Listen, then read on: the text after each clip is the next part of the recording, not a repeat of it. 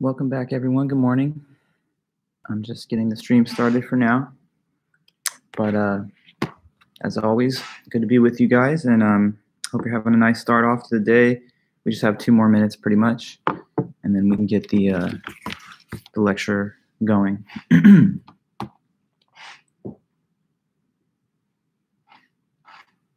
Morning, Stephen. Hi, Ryan. Hope you guys are doing all right. Hi, Amanda.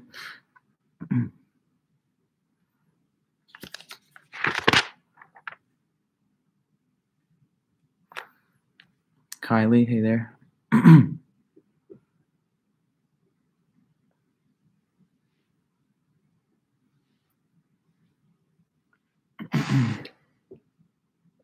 Hey there.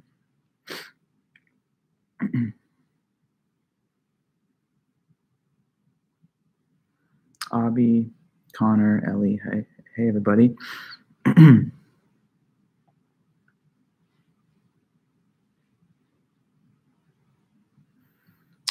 Hey Chase, Janya and Dimitri, good morning.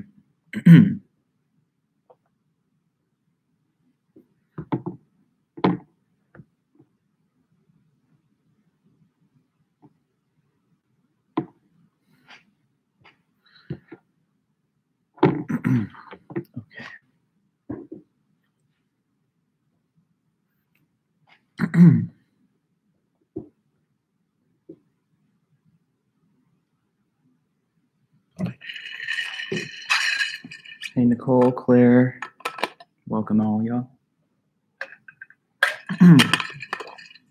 Okay, so let's get started. Welcome back again. Couple of quick, I guess, points of order. So as you guys know, today the second paper is due, so you should have probably already turned it in. If you haven't yet, make sure to do it with no delay to avoid any type of late deduction or anything. But yeah, it's due today, and so you should email me that if you haven't already. I think probably most of you have. As I'm getting them in this morning, I'm going through the inbox and just kind of like giving confirmations back. But anyway, that's all now behind us, and we're down to the last thing, which is a final. I'll be grading this paper obviously over the next week, and as soon as it's all ready, which I'll make sure to get done before finals week, then I'll announce for you that you can check in with me for your grade, and any student that wants to at that point can just email me and I'll send them their grade with comments if they like, and I'll let you know your results on anything else if you also want, or your overall grade. But anyway, that's it. I also sent the study guide yesterday. Can anyone let me know that you noticed it in your Canvas announcements from our class? Okay, perfect, good. So that's been delivered out. You see the list of questions. There's the first half that was the same as from the midterm, and then the second half is just additional questions having to do with the newer material after the midterm. So we'll go over those things next week on Wednesday and Friday. We have 2 periods that are set aside just for the final exam review. And then, I'll try to also maybe make some additional office hours available for anybody that wants to have a chance to ask more questions during an office hour type of setting. But then we'll just have the exam during finals week according to the date listed and the time listed in the syllabus, which I'm not looking at right now, but I think that it's the 18th or the 19th. So material from the midterm will also be included. Yes, there will be material from before the midterm, but most of the material that I will ask you about when I select the questions will be from the second half. But I'm not going to eliminate all mention of the first half of questions. So I will deliberately pick a few from the first half too, just to kind of make sure that's still in there. But there will be a bigger emphasis on the second half. So anyway, okay, so just making sure that everyone's all on top of the schedule. There's not too much left, obviously. We just have another week of meetings. Then you have your final. We have 2 more lectures, today's lecture and then Monday. And then after that, it's just 2 review sessions followed by the upcoming final. Okay, so if that's clear enough, and if there's ever questions, as usual, let me know anytime, and I can help clear things up if there's anything confusing or that's not totally perfectly clear. Okay then, so let's continue. We just have to go over one more author on the question of what would make a human life go well. Stephen, your question, are we answering 6 or 7 out of 10? No, it'll be more than that, because with the midterm, I had you answer 6 because you were limited to like an hour approximately of time, like one class period. But for the final, they provide you with 2.5 hours. So there's a lot more time. I'm not going to ask like twice the questions, but I will ask just a few more. So whereas for your midterm, you had to answer, I think, 6 out of 10, maybe I'll make it up to like 8 or so, 8 questions or something out of a bigger set of 11 or 12. Okay, so similar, but just a little bit more content just because you do have the benefit of a lot of additional time. So that's all. Yeah, good question. Okay, so then let's just get right back down to it. As I was saying, we're finishing up one more author on the question of what would make a human life go well. No, it's not a Zoom meeting for the final, Nicole, so good question there also. As you did with the midterm, you guys remember the midterm? It's the same.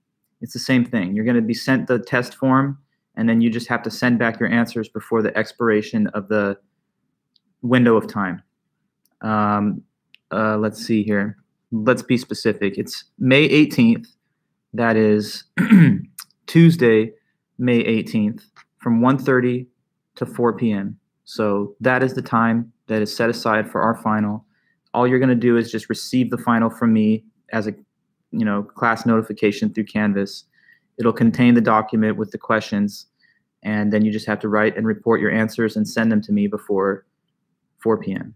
Okay, so hopefully that's all clear enough.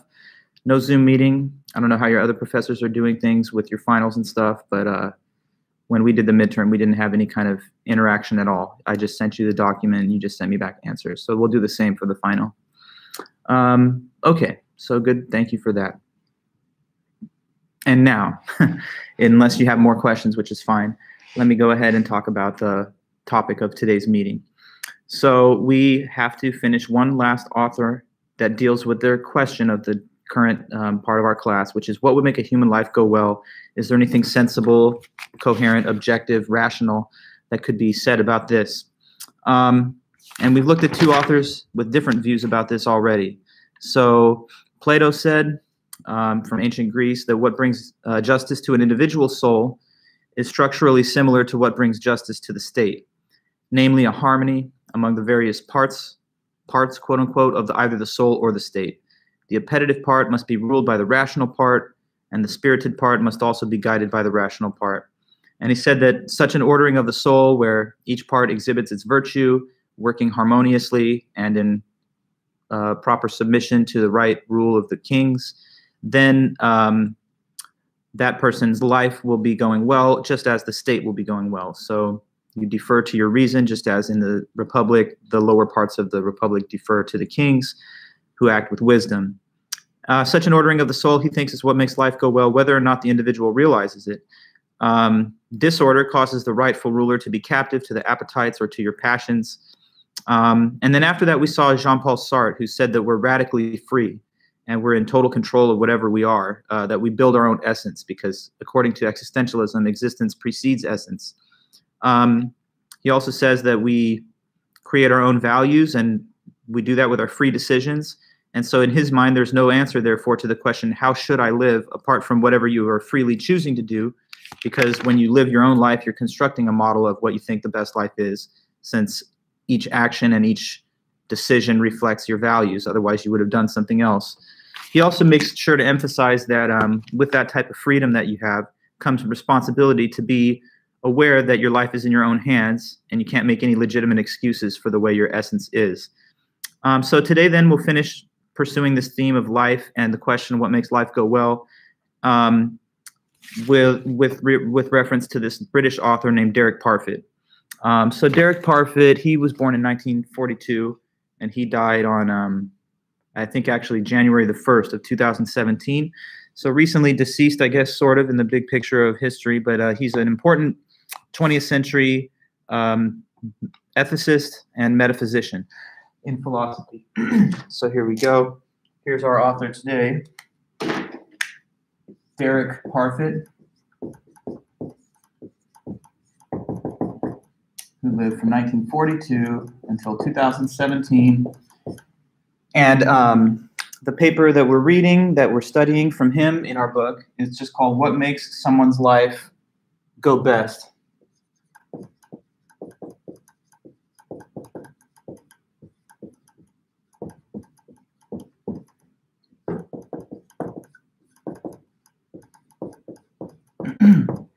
What Makes Someone's Life Go Best, Derek Parfit. And this paper was originally written, let me make sure I'm getting it, from his book in 1986, Reasons and Persons. Okay. Okay, what makes someone's life go best? This is clearly the number 8. Hopefully it's easy to read and make it better. Okay. What makes someone's life go best? Derek Parfit. So that's the question that he's pursuing. It's right there in the title. What does make someone's life go best? How do you live your best life? And now each one of us is living a life, obviously. And I think each one of us wants our own life to go as best as it possibly could. So this is something that perhaps you've dedicated at least some time and energy thinking about on your own, since I assume you're trying to have the best life you can have. I don't know if you have any particular thoughts about this. Does anyone want to throw any random stuff out there? Like, what do you think would have to happen starting right now for you to say, this is it, life can't get any better. This is the best life I could live. You know, I'm living my best life. Like, what do you think would be the sort of blueprint or recipe for you? Unless you're already there, then maybe you could tell me how your life is going since it's the best life possible. But yeah, just in general, what is the goal? What's the, you know, what's the status of having the best life you could live? I mean, in general, like what kind of things do you think have to be there? I wonder. Any ideas or any thoughts? Look at your own life. Success and prosperity. Okay, Ryan, sure. Prosperity, financial, personal, perhaps professional. Success, yeah. Hey there, Eric. Stephen, you say you don't think it's so simple, but I kind of practice stoicism, which helps. Well, nothing's simple, right? But I mean, we don't just ignore the question either and just say, nope, can't say anything about it. You say stoicism, Stephen, like you think that to be too attached to things causes the feeling of loss and disappointment. So it's better to just kind of let everything flow over you like water, whether it's good or bad. I mean, that's one way to look at life, kind of not to be taking things too seriously, I guess. Successful and happy, safety and stability, get a job that you like doing. Okay, great. Yeah. So it seems like we've all got some different thoughts and, you know, there's I think, kind of consensus around a lot of things. You want to live comfortably. You want to live happily. Maybe you want to have certain achievements in your life. You know, maybe you think that moral goodness is something that you want to strive for as well, look behind a good example for people to follow. Well, all of these are kind of scattered different thoughts, but what Derek Parfit tries to do is to bring some structure to all that. So he says the following. He says, in terms of asking what would make a life go well, you have to consider what would be in your self-interest, right? Because to have a good life is one where your self-interest has been satisfied. So what does promote your self-interest? He says that depends on your theory of self-interest, and he gives 3 possible theories of that. So he says, first thing, let's try and determine what theory of self-interest that somebody assumes or agrees with. So that's the first move of his paper. Let's discuss, he says, 3 different theories of self-interest, which will each give slightly different answers about what will make a human life go well. Okay, so let's go over that. First of all,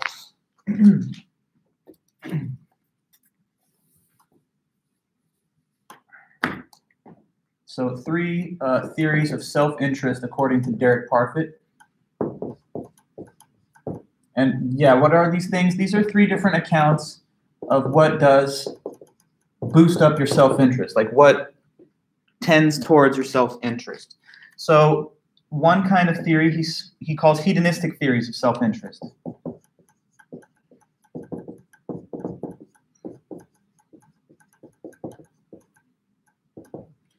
Okay, now hedonistic theories basically make this claim. They say that what would be best for someone is what would make their life happiest or most pleased.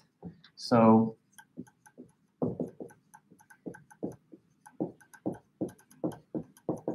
what would be best for someone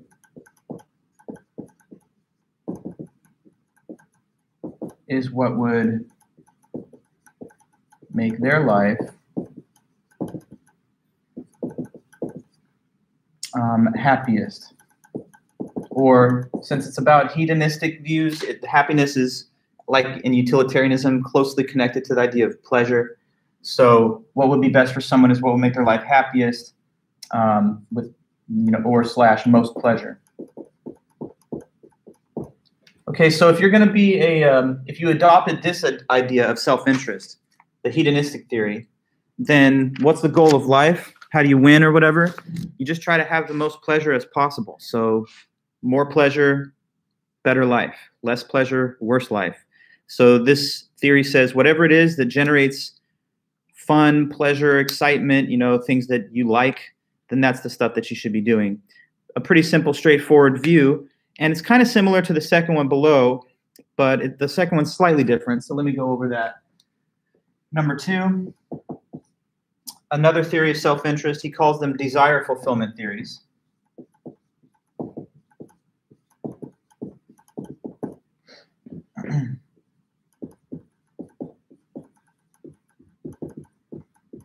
Okay, desire fulfillment theories, they basically highlight another aspect of what makes perhaps someone's life go well. What they claim is that what would be best for someone is what would best fulfill their desires throughout their life.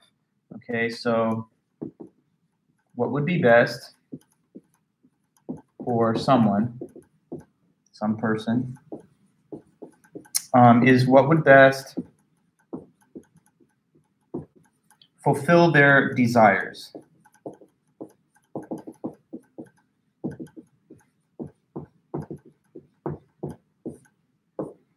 Okay, so this one's all about pleasure.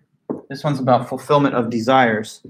They're kind of similar, but there is a little difference there. Okay, so as I think we've talked about a few times anyway, desires, right? They're just things that you want.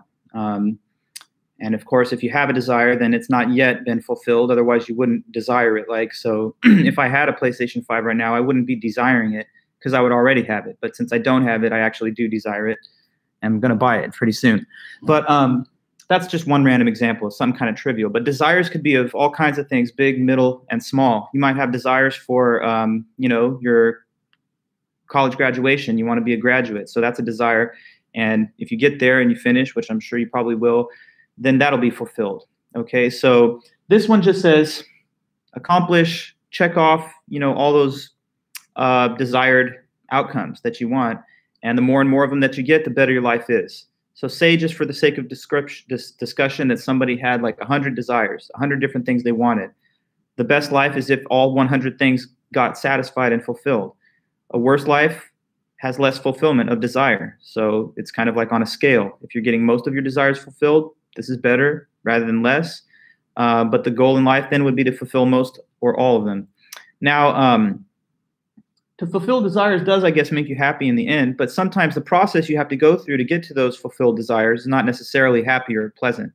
Like as an example of, in school, you're going to probably be happy to get the degree and all the things that come with that. But along the way, there's a lot of pressure, stress. Sometimes the subjects are difficult. Sometimes the demands placed on you in terms of your work and your output as a student can be a little bit, pressure, stress, anxiety, whatever you want to call it. So sometimes not exactly a fun feeling all the way through, although it can be at times too. But anyway, this one doesn't say it's necessarily about having fun at each moment, but rather just fulfilling desires. Okay, so another way of looking at the best life. If you want to live your best life according to this standard, go out there and just try to make sure that you can achieve all the different goals, plans, desires that you have in mind. And some of them are big desires and some are little ones. We'll talk about that a little later in the meeting because he goes further into discussion about what the different types of desires you could have could be. But there's a third view too, and that's another one that he puts up here. The third one he refers to, he calls objective list theories. So let me try and explain that.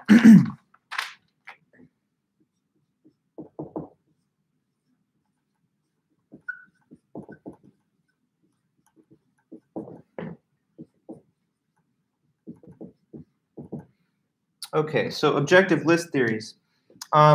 This one is kind of like, these two have some similarities because they both say if you want something or if it makes you feel good, then you should get it and that'll make your life better. This one's different from both because it says, no, there's things that are objectively good for you. And even if you don't like them, you ought to get them. Okay, so this one says there are certain things that are either good or bad for us whether we like it or not, whether we like the good things or whether we don't like the bad things. Okay, so let me write that here. Certain things are objectively, not like just subjectively according to your opinion, but certain things are objectively good or bad for us.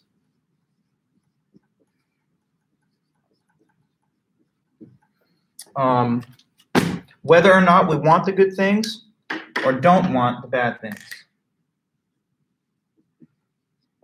So basically whether we like it or not.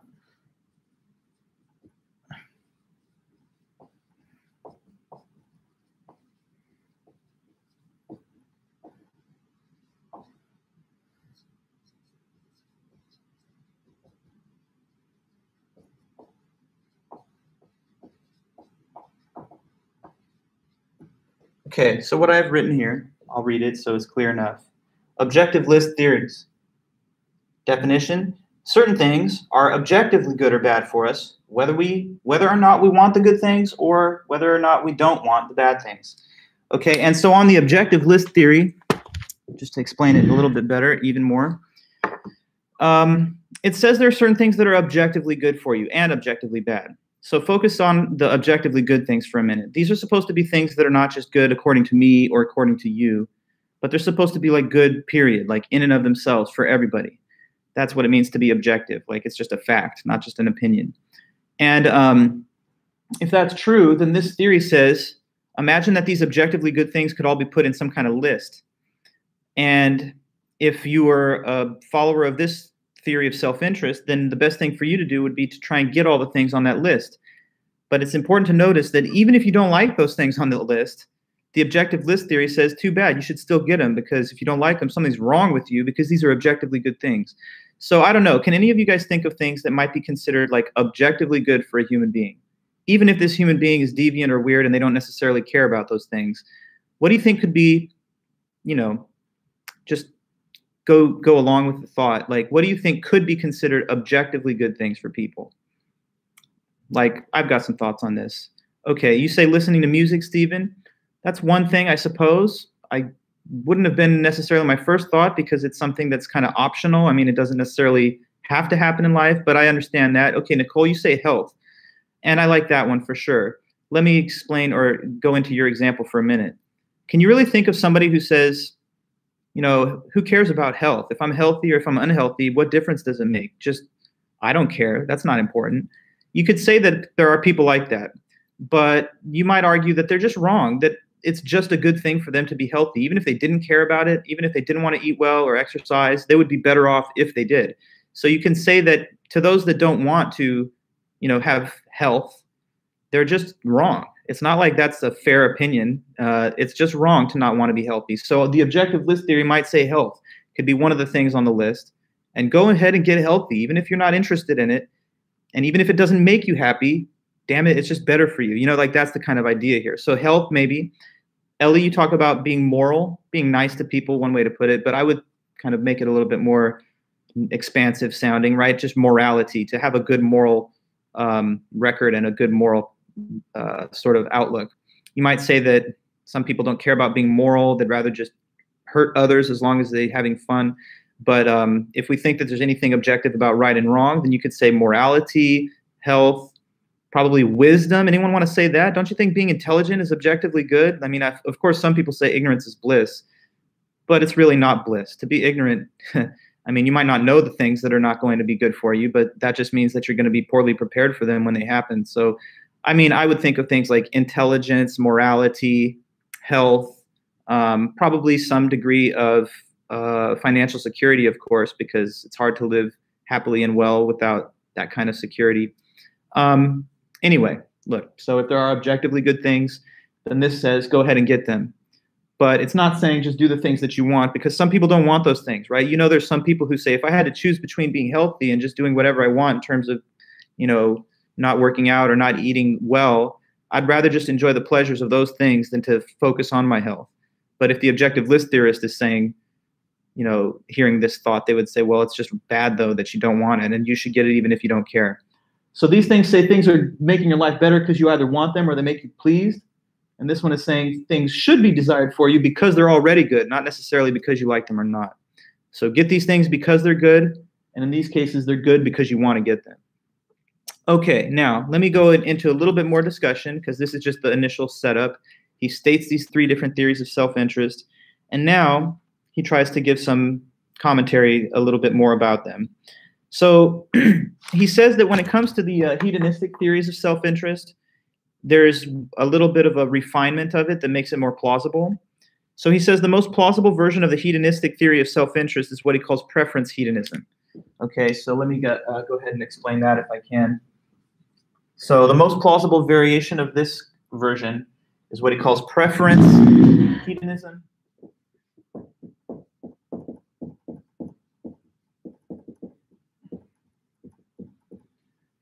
And preference hedonism just says that 1 out of 2 actions or 1 out of 2 experiences is more pleasant to a person depending on which one they prefer. So,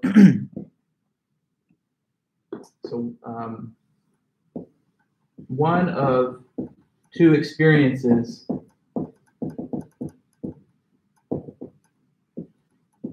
is more pleasing to a person, creates more pleasure for the person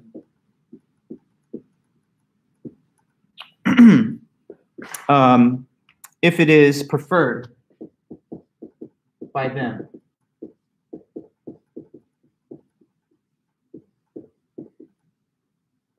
Okay, so which experience is more pleasing out of 2? The one that's more pleasing is the one that is preferred by the person. So he only makes this point just because you might wonder, well, what determines which actions are more pleasurable? And he says that that just has to do with the individual. So there's no like objective fact, I guess, then in the preference hedonistic view about what does count as the more pleasing option between 2 choices. And I think that makes perfect sense. So like, here's an example.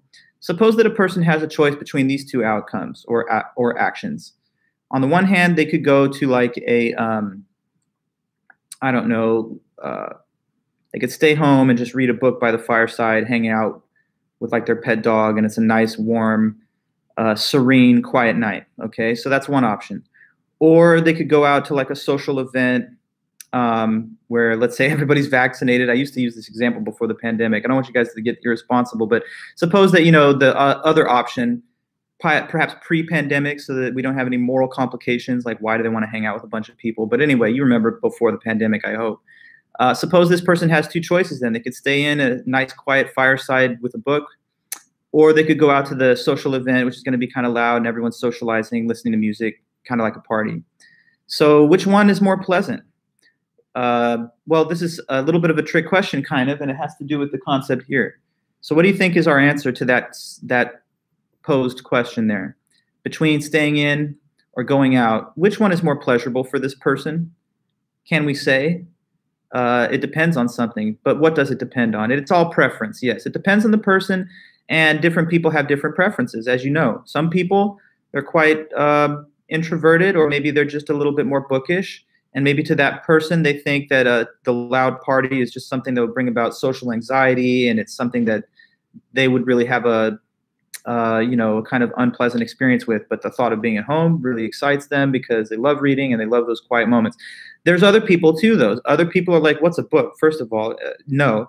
But I love being out there, hanging out, just going crazy with a bunch of friends. So, you got different people. To the one individual, the first option is way more preferred, so it's more pleasing, and to the other individual, the other is.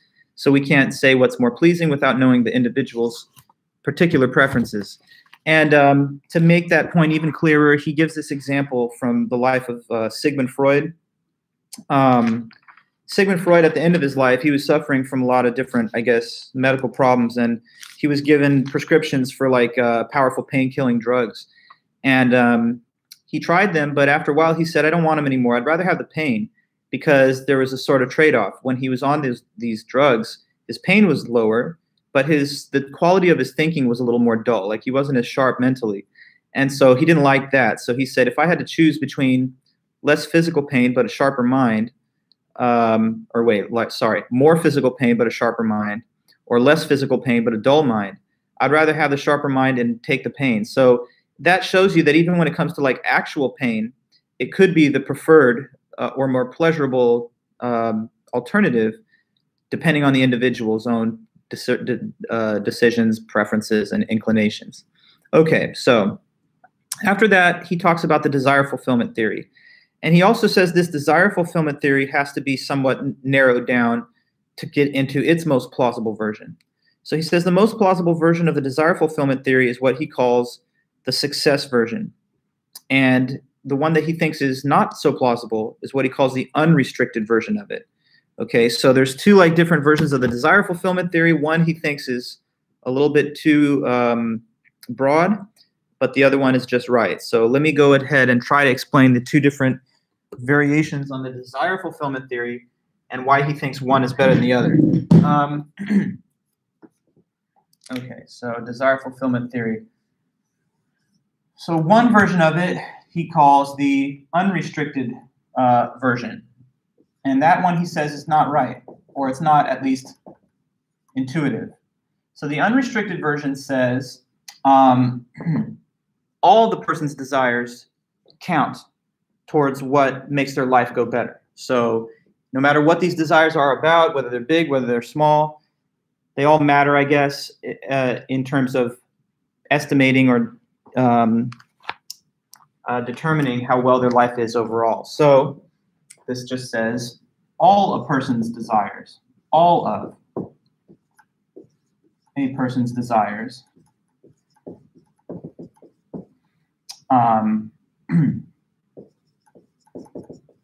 matter in determining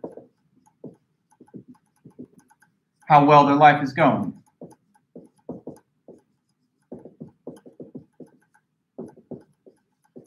But he doesn't think that's the right one. He says this is too broad because it shouldn't be that, sorry, I know I'm getting off camera. It's okay though, but let me tilt this a little bit. He says this is not the most plausible version of the theory because it includes every possible desire that you could have. And he doesn't think that every single desire really does matter towards whether a person's life is going well. So in his view, a more plausible version of the desire fulfillment theory is this other one, which he calls the success version. Okay, so the success version of the desire fulfillment theory says a little bit differently, that the only desires that really matter towards the question of how well your life is going are desires that have to do with your own projects and your own goals that you set. Okay, so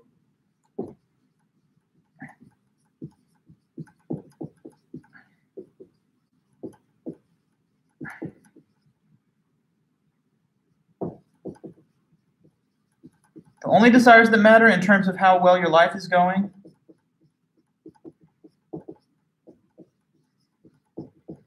are desires about your own projects and goals.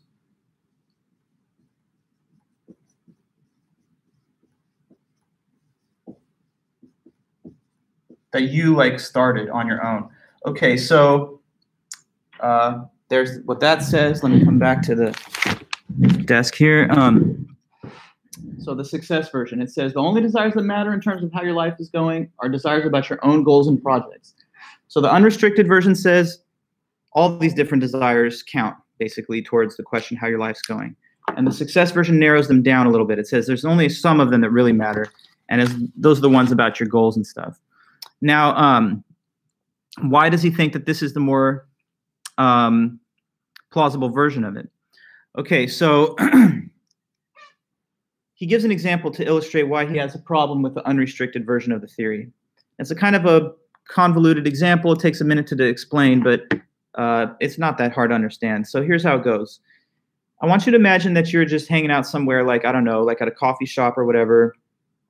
And suppose that you just had a conversation with a stranger there. You guys are just having polite chat, getting to know each other a little bit while you're both there, just having coffee or checking out, you know, the Starbucks or something. And suppose then that you kind of end up having polite chat and you end up liking the person and they like you. You're sort of on friendly terms now. But they're about to leave finally after you guys have had your nice interaction. And as they're going to go, this is a total perfect stranger. It's the first time you met them, but they're cool and they're nice. And as they're about to leave, they open up to you and they share something with you a little personal. They say, hey, so thanks a lot for just hanging out and talking. Sometimes we don't get to do that these days, so it's always really nice. And by the way, I just want to say one more thing. I really appreciate all these little moments where we have human interactions. I know I never take them for granted anymore, because just a little while ago, I received this diagnosis that I'm dealing with a really tough, like, form of aggressive cancer. And, you know, I think I can beat it. It's a tough prognosis, but I have a chance. And so anyway, you know, I really, really appreciate and value all these little moments where we have friendly interactions with people, you know, since I'm trying to fight off cancer. Okay, so they tell you this. Basically, long story short, this was a nice person that you met out of the blue, and they told you at the end that they're struggling with cancer, but they hope they beat it. So they're leaving, okay? And, you know, you just saw them the one time, just had a nice, polite interchange. Now, suppose that as they're leaving, you form a desire, okay? This is something that you would like to happen, a desire, something that you would want to have happen. And it has to do with them. And the way I've set up the example, maybe you could just guess even what this desire is. If you're a nice person and you really thought this was a good human being, then after they told you about their diagnosis, you might have a desire in reference to them. And what do you think maybe this desire is that I'm hinting at? You maybe would desire for them. That what? Following the case, that they will, you say, solve their issue in some way. A funny way to put it, though, solve the issue. Specifically, what's to be solved? Well, that they will, you know, recover from cancer, correct? So you maybe desire that that happens for them, that they beat it, that they can overcome the disease. Now, suppose that as it happens, years pass, you never saw this person again. It was like two ships passing in the night. You just had your momentary exchange, and then you guys go off into your different directions in life, never having met each other again. It was just a chance meeting. But suppose the years pass and they actually do beat cancer. So they have recovered. So can this straightforward question be answered? If that's happening, then did your desire get fulfilled, right? You wanted them to recover, and now years have passed, and so it is, they have recovered. So was that a fulfilled desire? Simply just let me know that one. You follow my case? So that's yes or no. Did the desire get fulfilled? As you had hoped, they'd recover. Now they have. So what?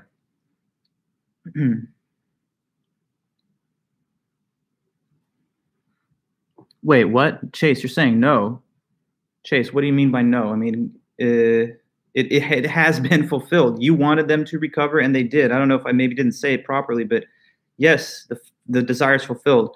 But now, here's another question, though. Okay, do you think this means that the person who had the desire, that their life has gone better? Like now is their life better off because this person somewhere out there has recovered from the disease? What Parfit thinks is that this doesn't really count as an improvement in your overall quality of life, even though it is a fulfilled desire. And the reason that he thinks it doesn't count is because it's not a desire that's about your own goals and projects. It's a desire for another person on their behalf that they recover from a disease. But even if it's fulfilled, since it doesn't,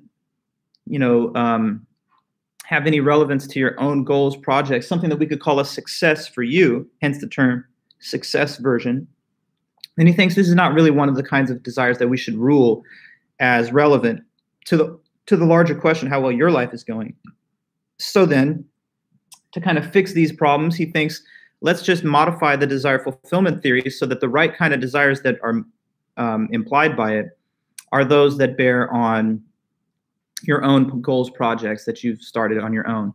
And Chase, well, that's what you were saying. Okay, now I can maybe understand your comment. Like if a tree falls and no one hears, does he get any desire if he doesn't know it recovered? Yeah, I guess, well, I was talking about just the sentence itself. Like the sentence, they recover from cancer, like has become true, and it matches the content of their desire, which is just, I hope that happens. Like I can say right now that I have a desire that, something happens that I have no awareness of it happening, but it could be that desire is fulfilled. But Chase, yeah, I guess we agree on the most part or you agree with the author anyway, because what the author says is sort of like what you're saying, that although it is technically a fulfilled desire, his way of putting it is that, yes, it's fulfilled, but it doesn't really count towards your bettering of your life or, an improvement in your quality of life, right? So he thinks the right kind of desires that should be referred to are the success ones. But let me add one little extra complication for you there, Chase, and for everybody else. He does say this, though, that if the desires are about your own projects and goals, and Stephen, let me get your comment, but what if you don't have control and you are so kind and you take it so deeply, it becomes your goal. Well, it is your goal, though. I mean, okay, you're saying if it's a success about you, because well, then it would have to be a closer person to you, I think, like a family member, a friend. He takes it as, so I guess what you're doing, Stephen, is interesting. You're drilling into like, well, what is the definition of your own goal or your own project? Like someone else recovering from cancer, is it my project or goal? I don't think that that would be the proper way to describe it, though, if I just had one chance interaction with them. Now, if I worked with them and if I like dedicated myself, if I'm like their nurse, if I'm their doctor, then their recovery could be seen as coextensive with a goal of my own. But do you kind of see where at least Parfit's trying to lead the reader? He's trying to get the reader to think that intuitively, common sense tells you there's only some desires that really reflect on the quality of your own life, and they have to do with your own goals. Now, if I modified the example like you did, Stephen, then maybe we would get a different intuition. But in his original presentation of the example, he thinks most would agree that this is a desire that doesn't really count as a goal or a project of yours. It's just a desire, but it pertains to someone else and their circumstances.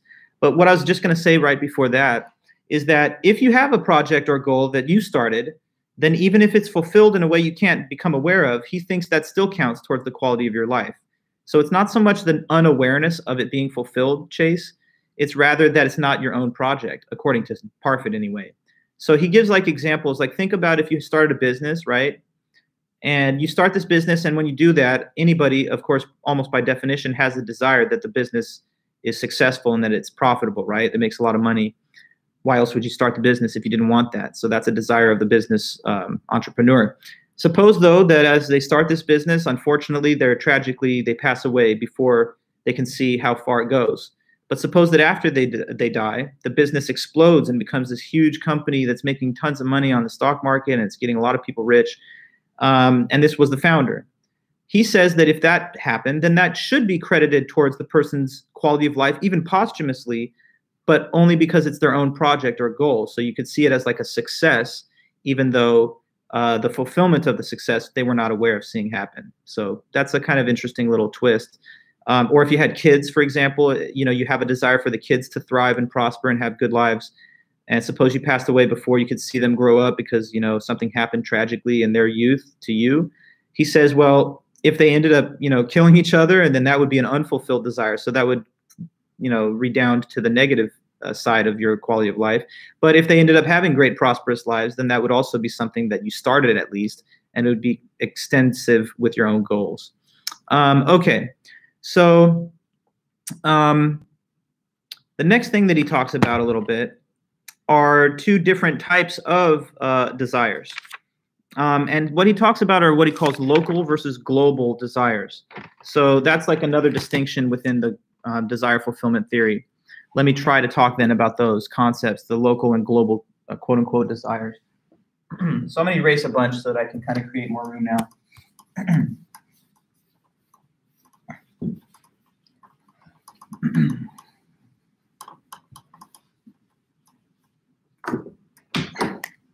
Okay, so two types of desires now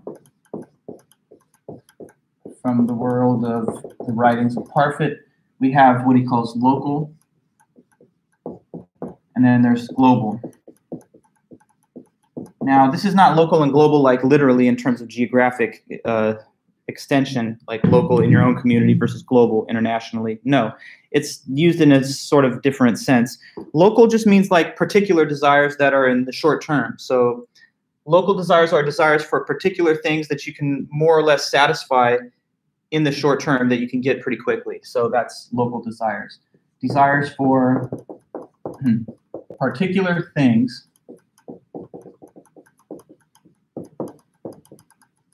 that you can fulfill in the short term.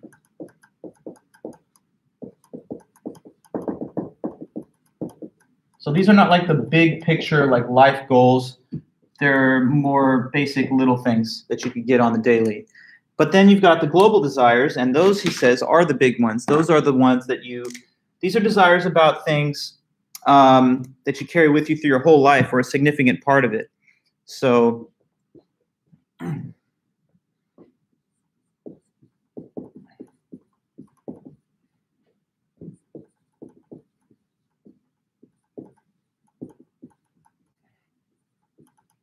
Desires for things that are about one's whole life or a large part of it.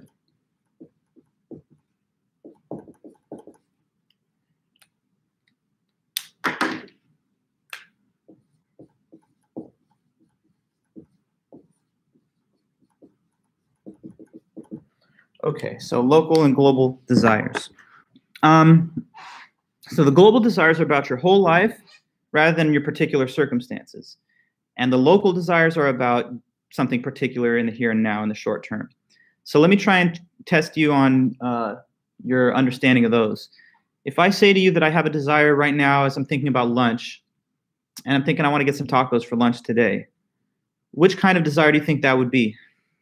Because I kind of do feel like I would like them. There's this new taco place in Long Beach where I live. And anyway, that's a local desire, yeah. And I can, and I probably will satisfy that just in a couple of hours. So once I get the tacos and I've eaten them, I say, nice, mission accomplished. I wanted them, now I've got them. Or if I want the PlayStation 5, like I told you guys about, that's another little local desire. It doesn't take like a life of striving and toil and consistent dedication for that to happen. I just need to cobble together, what is it, $500 or something, $600, and then I can have the console. So local desires, things that you can get, objects, possessions, quick things, right? But we want things like that all the time, and I'm sure you can relate to different examples of your own. Now, global desires. What if I say to you, I have a desire to have a family, and I want to have a happy family? I do kind of have that desire, actually. You know, I'll be getting married not too long from now, maybe next year, already engaged and stuff. So this is something I've dedicated a lot of thought to. But anyway, all of us have our own lives. What do you think about that? Having a happy family and stuff, starting a family and then having a happy family. What's that, local or global desire?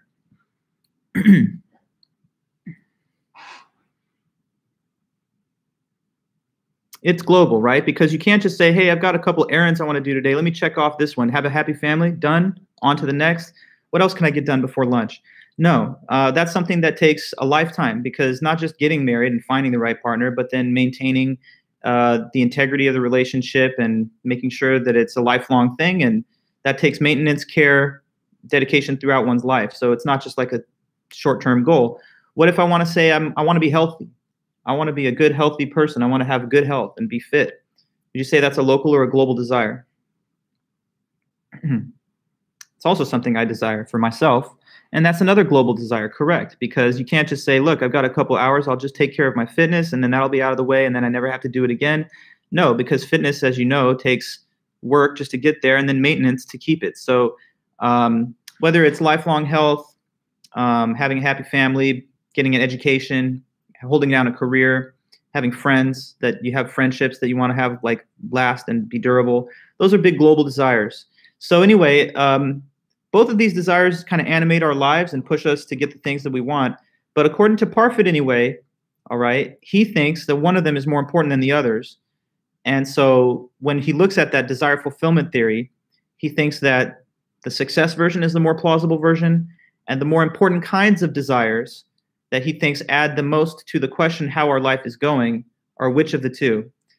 I guess, spoiler alert, I'll just let you know, even if you're about to type it, that the global desires are the ones that he thinks have greater weight. They're more important. And so he thinks that your best life, if you're going to follow the desire fulfillment theory, would be to satisfy all of your big projects and goals, which we could call global desires. And he tries to make the case through some examples here that the global desires do matter more than the local ones do. He tries to make the case by giving examples where you could trade a greater quantity of the local desire fulfillment for blocking the satisfaction of some of your global desires. And he thinks that anybody who would take such an offer would be doing themselves a disservice. And if you think about it yourself, you'll agree. So like, here's one example that he gives. It's a weird example, but that's philosophy. So anyway, he says, imagine that I tell you, or I wouldn't tell you this, but somebody tells you, hey, here's a proposition for you. I would be willing to, if you let me, inject you with this drug. And it's an intoxicating drug. It's a lot of fun. Once you get this drug injection, you'll become a straight up addict immediately. So what that means is every day after that, from the first injection, you'll wake up each morning. And when you wake up, your mind will be fixated on one thought, which is a desire for something. And if you're following what I'm saying, then maybe you already know that the desire being mentioned is the desire for the use of the drug and the effect of its, intoxication. So anyway, it's like, I'm offering to make you into a drug addict. Will you let me give you this injection? Because if you do, then you'll wake up each morning with a new desire to use it again. Now you might say, how could that possibly be good for me? But there's a little twist. I've got more. So not only would I give you the injection the first time, causing you then afterwards to be an addict, but don't worry about it because I'm going to give you a lifetime supply of this drug. So I'll have truckloads of bricks of this stuff and you'll never run out. So every morning when you get this desire, I'm giving you the means and the supply to satisfy it. So what I'm basically saying is I'll set you up for life so that you'll have a bunch of little local desires for the effect of the drug. But every time those local desires pop up, you can fully fulfill them because you'll have unlimited supply of the same drug. So question, is this making your life better? Does that proposal sound like a proposal to improve your life from here going forward? And I mean, maybe some of you are funny, but I think, to be honest, most all would probably agree that that's not going to make your life better. But it is going to be a lot of desire fulfillment. But it's which kind of desire fulfillment? It's local desire fulfillment because it's the desire associated with taking a drug in the here and now and feeling the effect. So you get a lot of like local desire fulfillment, but you would block the fulfillment of a global desire. Okay, and what global desire is being set back when you become a drug addict? Well, maybe your desire to maintain your lifelong health and non-addiction status. And that's something that you can't just say you've already done because it does take a lifelong kind of vigilance over your health and safeguarding against any tendency to fall into a pattern of addiction. So this doesn't make your life better because it's giving you more quantity of desire fulfillment, local ones, but it's depriving you of a more qualitatively important global desire. And so he thinks if you see this as a bad trade-off, a bunch of local desires to be fulfilled, but at the cost of a global one, and you think that's a bad trade-off, then you would agree with him that the global desires matter more if they are going to be compared against or traded off against by the local ones. And so the same kind of argument would hold for any scenario in which you could opt for more local desire satisfaction, but it would set back some of your big goals. So think about people who say like, I don't know, I really want to travel the world right now, so I'm going to just drop out of school. So maybe they're going to get a lot of local desire satisfaction through that time period that people are not having when they're studying, but then they set back the pursuit and the accomplishment of a bigger goal that would have mattered more for them. Or like drug addicts actually do, not forget this silly example he gives, but a lot of people that find themselves addicted, they have to give up on other big life goals because they're just so caught up in the pursuit of these little particular ones. So he thinks that these examples kind of indicate that the global desires have greater weight and they matter more. Therefore, that's why he does assert that the most reasonable version of desire fulfillment theory says to pursue the big goals in the success version of the theory. There's a little more on this author, so I will have to take a couple minutes on the beginning of Monday to finish it. But we have enough time Monday to finish this and then also to talk about one more piece. So in the text of the syllabus, it originally said that we would be all the way to 2 articles by Nagel, The Absurd and Death. Here's what I'm just telling you right now in the meeting. Let's take off The Absurd and we'll make Death the last article on Monday from Thomas Nagel. So read Death and finish Derek Parfit, and those 2 things we'll cover on Monday. And that'll be our last lecture-based meeting. After that, we'll do review sessions. So we're low on time. We're out of time. But if everything's good, let me hear that in the chat, and then I can close this one.